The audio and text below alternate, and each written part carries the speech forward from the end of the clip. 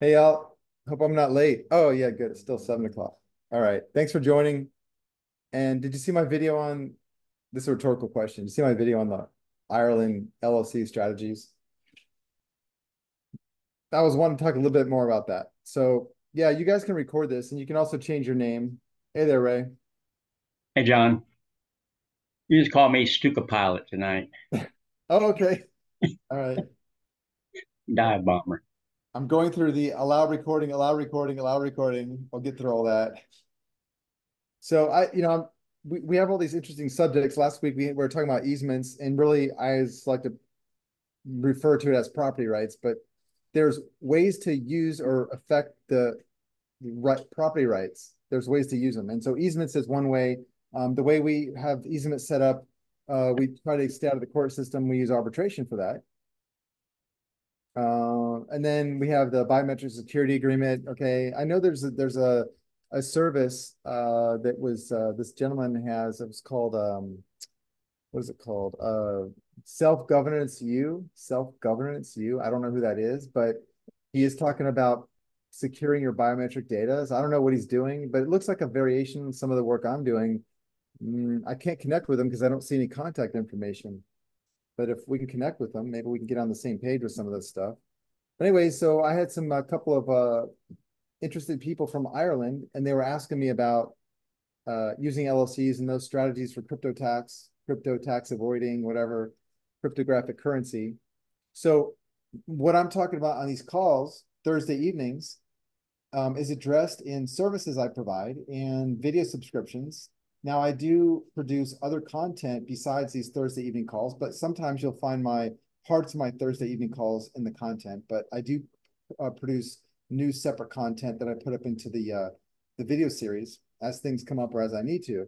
And I try to do that on a regular basis. And that you'll find that at aceofcoins.club. And then, of course, aceofcoins.com, I still have it available to where you can schedule time with me and we can talk over stuff. But I like to address things through the video membership. I know that's not possible to really answer everyone's questions. So anyways, I just want to mention those things. Of course, we have the Zunga.com and the Zunga.com. Ray is part of that. Mocha's part of that. And I'm in that team. And what we do is actual casework. So it's not possible to just sell you guys forms. I never want to do that. So we need people to be in the background that are going to be available to answer questions. So hopefully we're doing that. Let's see. All right. Let's see here. So yeah, Jeff, I see that you have a note here. If I'm sorry, sometimes it's hard to get a hold of me. But anyways, what I did is let me know if you can't hear me too well because I just have my microphone. I think it's a pretty good microphone. Let me know. I can hear you fine. Super. Okay, thanks. I don't know if I have to get a headset or anything, but the microphone's No? good. All right. So what I was doing is explaining the essence of holding property rights in a way that would legally avoid the any tax on the disposition of property. So people they identify with the phrase crypto tax. All right. There is no crypto tax. There's no tax on cryptographic currency, just like there's no tax on gold, just like there's no tax on property. Generally, there's no tax on property. And people say, what about property tax? Okay, there's a valuation on it and you pay the tax in dollars, right? There's a valuation that you're paying the tax in dollars. The dollars are being taxed. The property is being used as a standard to collect the tax, to impose the tax, right? So I'm talking about income tax on cryptographic currency or gold or stock or a business income or something like that. So specifically on cryptographic currency, which is the question that I'm talking about, I'm answering in the video regarding the Ireland, LLC strategies, it's the same as in the States. I don't even talk about the laws. In fact, the questions weren't even based on specific Irish laws. There are such laws. I'm sure there are taxes imposed on property, and those taxes are paid in the local currency. But it's on the disposition of the property, okay? So the currency is being taxed, not the property. If the property were taxed, you'd pay the tax in the property. That's not even plausible, right? That's not even practical. Just like you wouldn't pay tax on gold, I use that term loosely, tax on gold by sending in some of your gold to the government. They wouldn't even accept it. They wouldn't even know what to do with it. You have to send it in Federal Reserve notes to pay tax on gold. And when would you do that? Well, when there's a disposition, right? When there's a value change, when you gained money is how they do it. So anyways, I was just having a phone conversation with a gentleman and we were talking about how there's so many people that over the years, and I think since the 60s and the 70s, I think functions of our government have in, introduced certain stupid concepts into the population so that we'd be chasing our tails and fighting the tax system and not understanding what we're doing. And I think we're seeing that. And the tax protesters and the people that think they're effectively fighting the tax system by these theories and schemes and filing papers and revocation of election and nonsense like that, and changing their residency and their citizenship and all that, they're just wasting their time and they're not being effective. And they're making the government into more than it really is. The people that work in the government are not that, they're not that smart. I mean, we don't want them to be. They're just following some rules. Okay. Ray knows. I mean, it's kind of shocking. You'd think that the Department of Justice is some scholars. What is it? What is it, Ray? It's like a bunch of seventh graders. Something, right? It's a large team that bombards you with thousands of documents, pulls you, trying to confuse you, but they themselves are not on top of the procedure And they use at the all. judges to clean up their mess and their incompetence. The judges help them out. Really? I mean, just like in simple cases like this, I've you seen before, right? Where they come in there and they say, we've assessed a tax. Assessed, assessed, assessed. Okay, it's real simple. We don't have to talk about crazy tax protester theories. The government said there was a tax that was assessed, and that's why it wants its money. And so we say, fine, if you assessed a tax and you're the government, you should have a record of that, right? If you go to the restaurant and you eat a nice meal, what they deliver a bill to you, don't they? I mean, usually it's got a list of the stuff that you ate, I would think. It's called a bill. It's an itemized bill, right? Well, the government's no different. The government is an insane person. It just is. It needs to be run by people that are not very smart. And some people are in the government are very smart. That's okay. I'm just saying it's not intended to be run by very scholars, right? Not by that, because that's why it has procedures and rules and things like that. So the training time is low. All right, so here's where we are. The government comes in with a standard form it's been using for 50 or 80 years, and it says the government's assess taxes, and we know there has to be a record of it. So we ask for a copy of it. And what do they come back with? Like Ray said, thousands of pages of gobbledygook, whatever that means. I don't know if that's a real word, but you get the idea. They're not that smart. And yeah, okay, so you can still hurt people if you're not that smart. So we got to be smart to defend against it, but still, there you don't have to go out of your way too much. It's not much effort to not have a tax liability. All right. So here's where it comes down to. It doesn't have to do with the Constitution. It doesn't have to do with the tax code. I believe my theory now, here's a theory that I actually do have a theory on this. You remove Title 26 from the sphere of the tax system, and I think that the tax system would continue to operate as it is. That's my theory. I don't think they need it. But just the same, uh, you know, they're not that sophisticated. So how do we avoid a tax liability? Well, don't give the government a duty to reconcile. This is what I want to get to. Don't give the government a duty to reconcile an outstanding transaction without a balancing transaction. Well, let's not be ambiguous. Okay. So if the government gets a 1099 and the 1099 was sent to a taxpayer, it's going to expect a tax return so the government can reconcile. The government can say, yep, everything looks good. We collected this much tax, or you're owed this much back, or you owe us more, whatever. They settle it because that's the duty of the government. It's an accounting function. Don't give the government a duty to reconcile, and you're not going to have a problem with it. Don't complain when you do give the government a duty to reconcile. It's just doing what it's supposed to do. Stop complaining. Figure out what you did to screw it up. Anyways, it's that simple. So in my video, I'll just, who's asking what Title 26 is? Okay, guys, come on now. I'm trying to be a comedian. Title 26 of the United States Code. Thank you, Karen. It's the Internal Revenue Code. And by the way, the Internal Revenue Code consists of Title 26 of the Internal Revenue Code and Title 27 of the Internal Revenue Code, the United States Code. Those are statutes, okay? That's the reduced version of the congressional enactments, okay? The public laws. They get rewritten into statutes. Title 26, United States Code, Title 27, United States Code, but they're not implemented until the agency itself, the IRS, writes and implements through the secretary or the director regulations that are within the purview of the statute. So the statute says to the IRS, you guys can do this because we said so, we're the Congress. And so the agency says, okay, we'll write a regulation that will do just that or less, but no more. So you got Title 26 and 27 of the US Code, and you got Title 26 and 27 of the Code of Federal Regulations that are promulgated, as they say, by the actual agency. I know you guys know this stuff. So if that answers your question, I hope we're on the same page.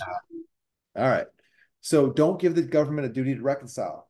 Understand that you have property rights. And the example I gave in the thing on the presentation here is where your business licensing office sends a letter with a tax return saying you got to fill out this tax return and tell us about all your property, the office furniture and stuff, so we could tax it. So we could tax it. All right, well, if you want to tax something, the reason why you want to tax is because you have a duty to tax. Excuse me just a second.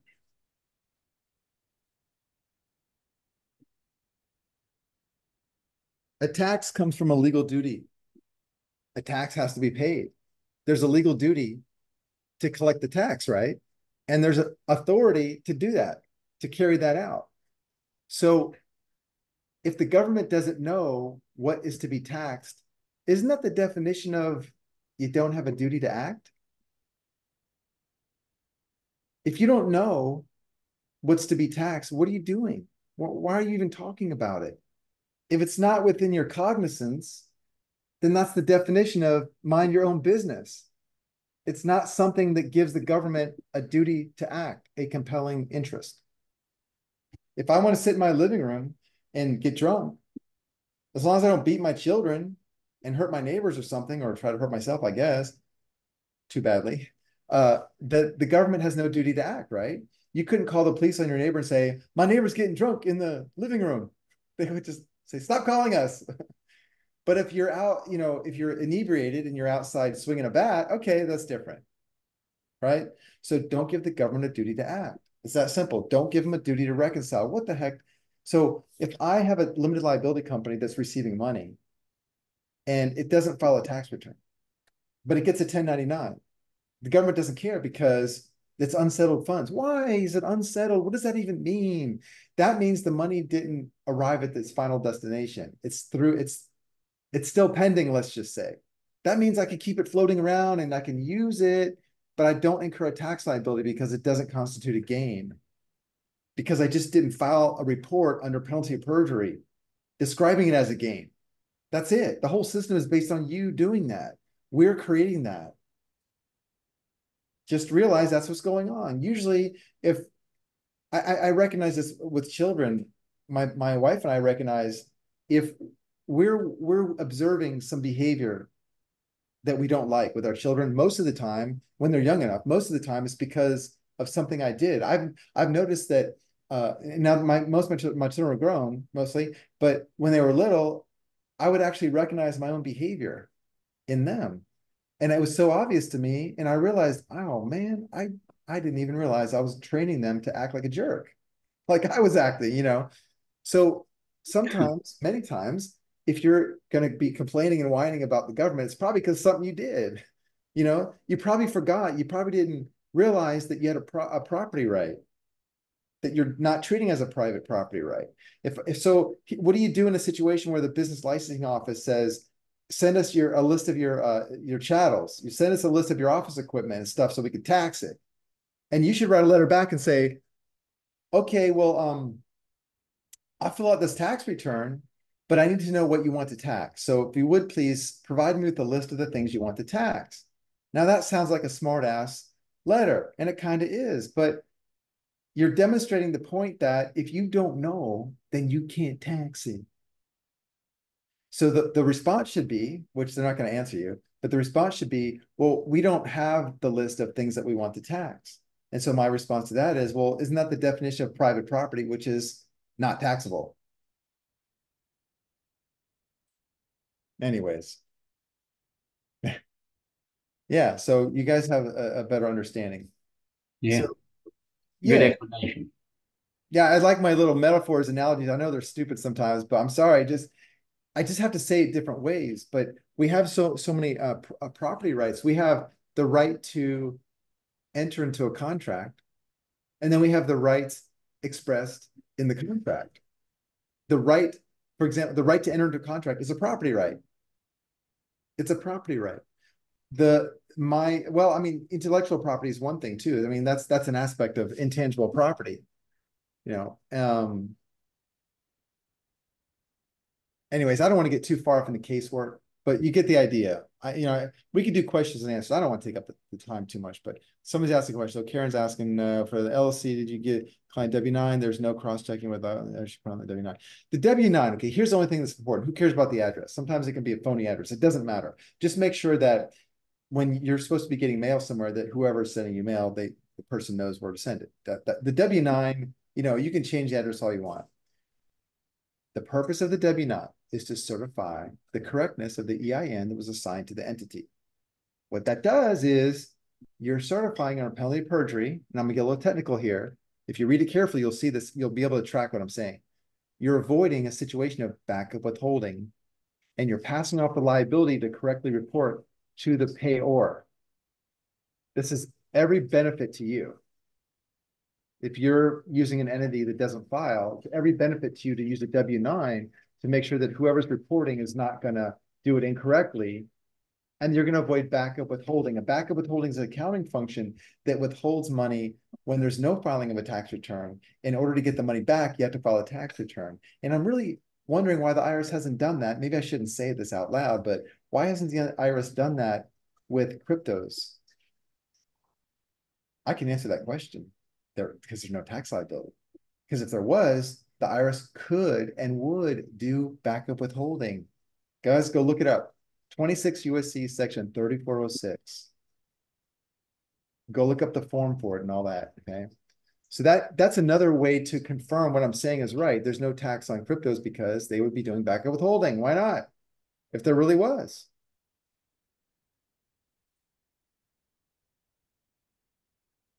All right. So when transferring money between LLCs, can it be done freely? Yeah, just move money around. If my LLC makes a bunch of money and then I take some of that and I go buy a car with it, and then I use another LLC to own the car, I'm just moving money from one LLC to another, and the LLC owns the car, or it's a trust or whatever. Or if I buy the car with the LLC's money in my name, if I stop there, then it's my income, right? Because it's a personal expense most of the time. So in order to avoid that, I would put a lien on the car, on the vehicle, and maybe the LLC would be the lien holder, right? Maybe, or something would. Somebody would. The money has to be the loan. Okay. So if it's a loan, then it's not, doesn't turn into taxable income, right? So that's how you do it. Yeah. You don't need contracts and gifting and all this other stuff. Yeah. A capital contribution. That's another way to understand. I could put money into an LLC and then I can move it to another LLC. Yeah. Capital contribution. That's not taxable. Buying stuff. That's not taxable. The guy selling it, he might have a tax liability. All right. Does that help? So you guys like to ask questions by chat. That's fine. Anybody want to ask me something? Anything complex? Moving amounts over 10K. I don't know if 10K. Okay, so moving money around that's over 10K. I don't know that that's a thing. I think just moving money around with unusual amounts and unusual activity, that gets FinCEN involved more than the IRS. And the IRS doesn't get involved in those things. So it's not $10,000 like you see in the movies. It's not 3,000. It's anything. It's anything unusual. The blockchain tax immunity trust. These are all buzzwords I use in marketing. But what I'm describing is something that people aren't really considering. If you take cash and put it on a crypto exchange, the crypto exchange is not changing the wallet, moving coins from one wallet to another. That would be too expensive. What it's doing is having its software keep track of on a ledger, keep track of your buys and sells. You're not really buying and selling. So when you put money on Coinbase, for example, and you buy Bitcoin, what Coinbase does is it does trade it sells you the Bitcoin, so to speak. It sells you the Bitcoin. So you're buying Bitcoin, and it puts it in a wallet that you have access to the wallet. I wouldn't say you have access to the wallet. What you have is the ability to record a trade of that crypto coin. You can trade it for other coins and whatnot, but you're not actually the ownership of the crypto coin. The ownership at Coinbase is that Coinbase owns the Bitcoin that you just bought. You think you bought Bitcoin, but you didn't because you don't have the private keys. That's the test. Do you have the private keys, right? Private keys equal possession. Possession equals ownership. You don't have the private keys. You're not going to get them. Fine. That's actually helpful because that makes Coinbase the trustee of your property. So how can you possibly be liable for taxes if it's not your property? It's in a trust. That's the nature of the transaction, guys. You don't have to do anything. It's already there. You're just fooled into not understanding that. So when you're trading Bitcoin for other coins and whatnot, are you really doing that? Nope. And nor is Coinbase for that matter. And ironically, what I just told you is what I described to the IRS to get them to agree that the erroneous 1099 that people were dealing with years ago should be excluded from your 1040, should be excluded from your 1040. The IRS says that. What? What? The IRS agrees when I say to it, therefore, I believe the 1099 is erroneous and should be excluded from the 1040, and the taxpayer, I use that term, is not subject to backup withholding. This is what I tell the IRS, and the IRS says, we agree. What the heck? So that's what I mean by blockchain tax immunity trust, okay? When these exchanges came out and they were asking for the KYC and people were freaking out, and I looked at it and I said, guys, don't freak out. There's no conveyance here. There's no gain anywhere because there's no ownership changing hands. You're just moving the property over into a trust. You guys love this, right? Everybody talks about trust organization. You're given a trust. Okay, the trust collapses when you take your money off Coinbase. So you're given this trust and there's no tax liability. And so I thought, well, let me put my money where my mouth is. Let's get the IRS to agree with me. Let me just ask them. So I took my theory and I wrote a letter to the IRS on the IRS's form. And I said, hey, look, here's a transaction. I described it just like I just told you guys. The IRS said, yep, you're right.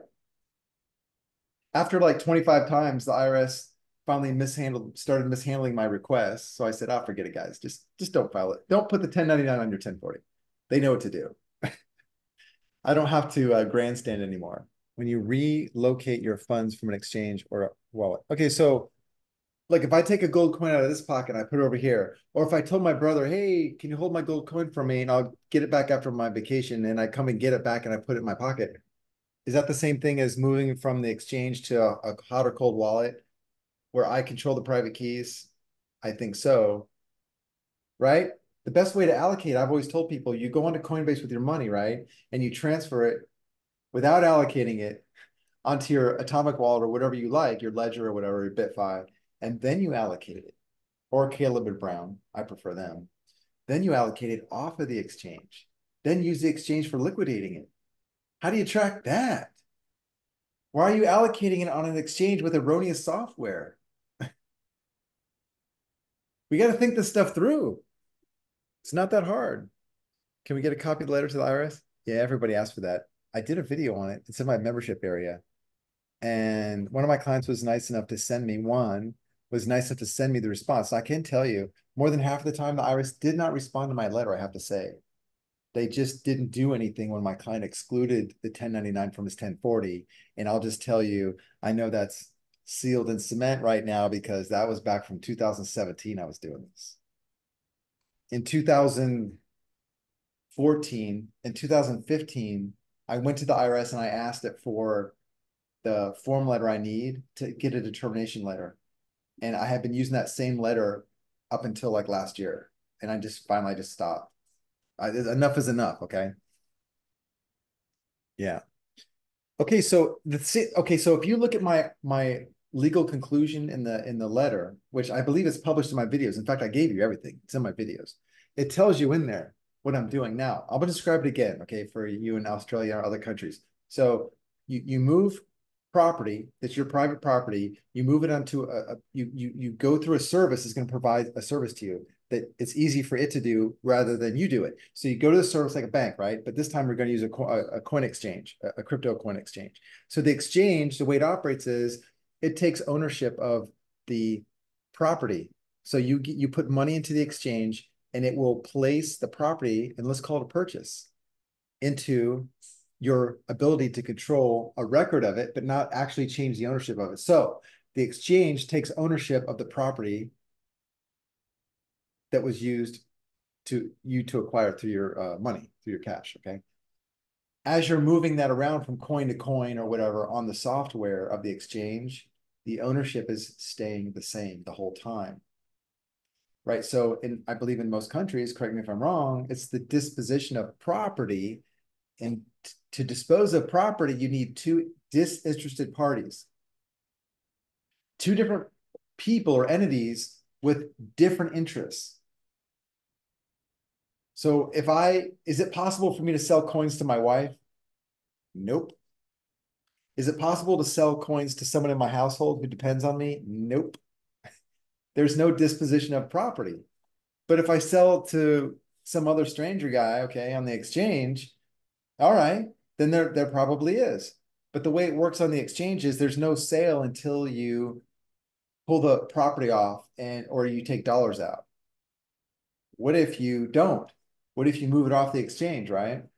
That's when you get into this, they want to make these reports that they're all erroneous because they can't make that conclusion that it was a gain just because you moved it from the wallet on Coinbase to your offline wallet. But they do, but it's erroneous. If that answers your question. But so if you're in Australia, it works the same way, right? Even with Caleb and Brown, I mean, check their software. I think their software is the same thing.